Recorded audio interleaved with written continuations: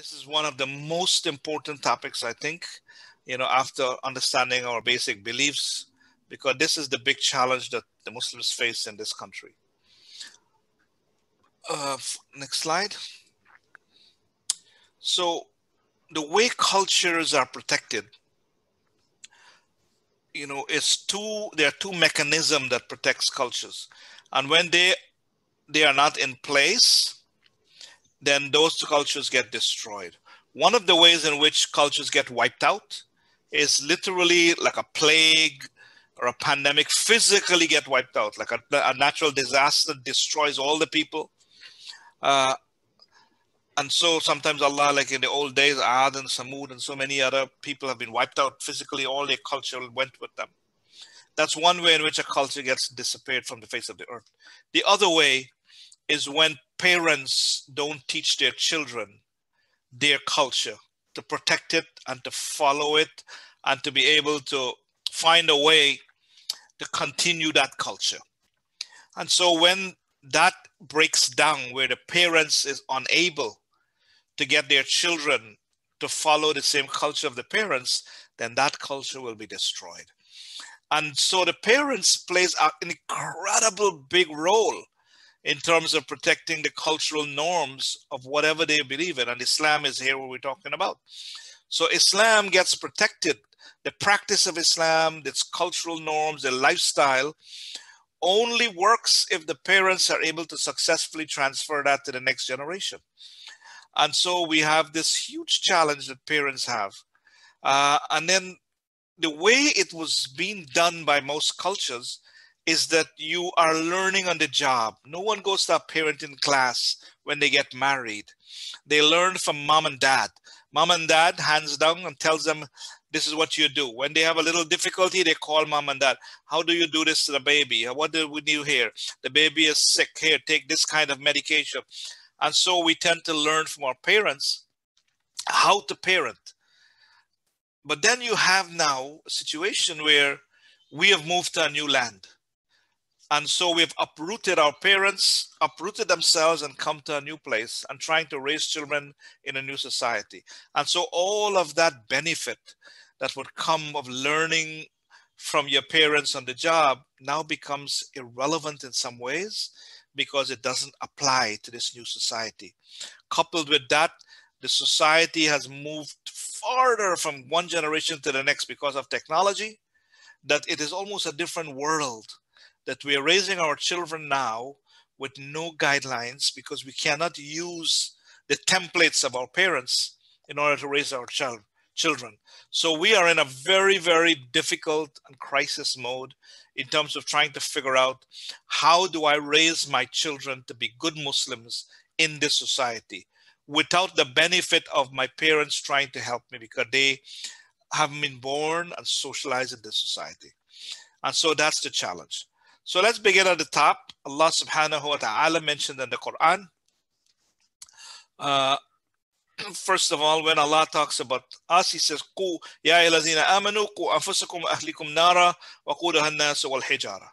That Allah subhanahu wa ta'ala said, save yourselves and your family and your families from the fire whose fuel will be men and stones. So when Allah talks about us and our families, He is saying your priority is not for them to get this education or this job or this particular role. He said, your job is to raise your children and your families in such a way that they will merit the paradise and be saved from the hellfire. And so Allah puts it on the line that all the priority in terms of what you need to do as a family is, how do I protect my Islam and save my family from the fire? And then Allah subhanahu wa ta'ala warns us, وَعْلَمُوا أَنَّمَا أَمْوَالُكُمْ وَأَوْلَادُكُمْ فِتْنَةٌ. And He says, and I want you to know that your wealth and your children are going to be some of the greatest trials that you will have, that they are a great trial for you. So Allah is telling us up front that wealth and children are not easy. It's going to be a tremendous fitna for you to be able to do that. And then He tells us what we need to reach, place where we need to reach. And He says, وَالَّذِينَ يَقُولُونَ رَبَّنَا هَبْ لَنَا مِنْ أَزْوَاجِنَا وَذُرِّيَّاتِنَا قُرَّةَ أَعْيُنٍ وَاجْعَلْنَا لِلْمُتَّقِينَ إِمَامًا. And he says, and the believers are those who they make dua to Allah and it says, oh Allah, grant us from our wives and our offsprings the comfort of our eyes, the coolness of our eyes, and make us an example of the righteous. You know, in the desert, when you have an opportunity to have your eyes be cool in the heat and the sand and the wind, it is an amazing thing. And so Allah subhanahu wa ta'ala is saying, your children should become such that when you look at them, your eyes feel cool and calm and serene because of how you have raised them.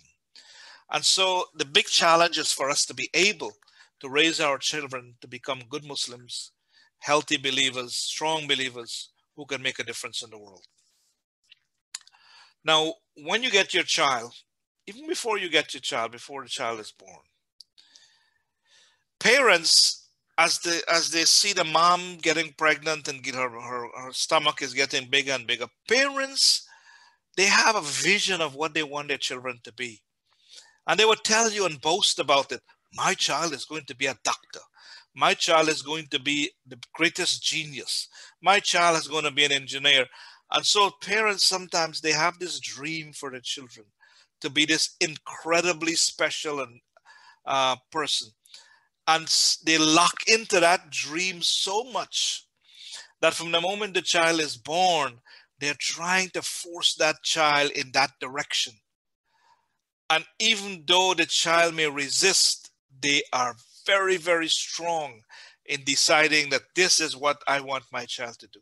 Instead of doing the other thing, which is relax on the dream, let your child grow and let them find what gift. Every child brings gifts to this world that is special to them. Let them discover their special gifts and help them to move in that direction. It may not be the dream that you want for your children. You know, when I had the good fortune of raising 4 children, and I tell you, they all went into directions which I never anticipated. You know, my big son, for example, he used to recite poetry in churches and synagogues, you know, for non-Muslim audiences. They went into different fields of study that was incredibly difficult for me to forecast. And so those parents who have this dream, it's fine to have your dream, but be flexible. Don't just lock into such an extent that you can't change. Now, when your child is born, Islam has prescribed a certain set of things that we need to immediately do. It's known as the Aqeeqah. The Prophet ﷺ, when he came, he met the people having a version of this, and so Islam adopted the goodness of it.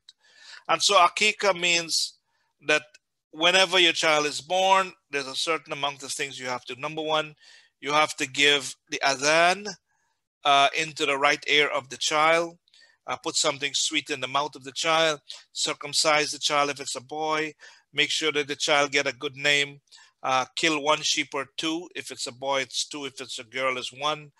Shave or cut the hair, and its weight in silver or gold is distributed in charity. And so from the very beginning, the birth of this child brings not only titles to people. Somebody become an uncle, somebody become a grandfather for the first time, somebody become a mother or a father. That child comes bringing titles to people. The child comes where someone will benefit from the sadaqah as a result of the birth of the child. The child gets its first words as the word of Allah in his ear. The child tastes something sweet. And so the child gets the blessings of the Aqeeqah. When you do the Aqeeqah for your children, we're told that the shaitan, you get extra protection from Allah subhanahu wa ta'ala from the shaitan. So the shaitan will not interfere with them. And secondly, the child gets permission to make intercession for their parents on the day of judgment when we need every help we can get. That child now will be able to be one of those who will seek intercession for his parents. So the Aqeeqah is very important. It is a sunnah, strong sunnah. It's not fard, but it's really recommended that you have children. Try your best to do it either on the 7th day or the 14th day or the 21st day or any time after. The Prophet ﷺ said a child is ransom against the Aqeeqah. So it's like certain things, if you don't do the Aqeeqah, then it's certain things are held back for that child. May Allah help us all to do Aqeeqah for our children.